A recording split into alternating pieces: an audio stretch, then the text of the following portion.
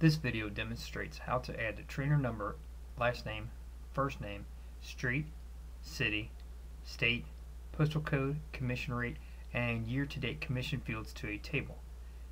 They designate the trainer number field as both required and unique. They add the last name, first name, street, city, state, and postal code as a single operation by using the Quick Start field created earlier. After adding the fields, then save the table using the name trainer. Click to add column heading and select text as the data type. Type trainer number as the field name.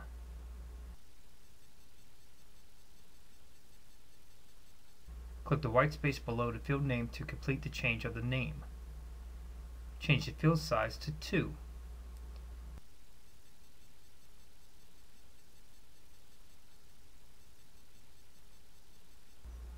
Click the required checkbox to make the field a required field. Click the unique checkbox so that Access will ensure that values in the field are unique. Click under the Click to Add column heading to produce an insertion point in the next field.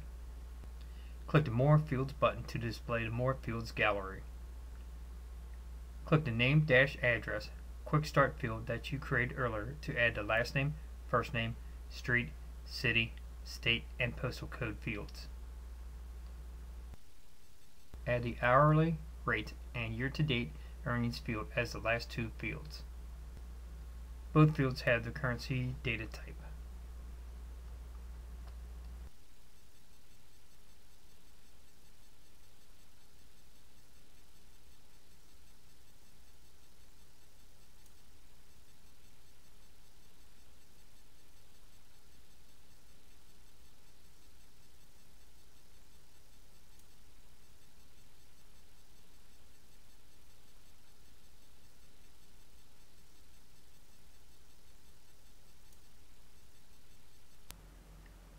Save the table assigning trainer as the table name.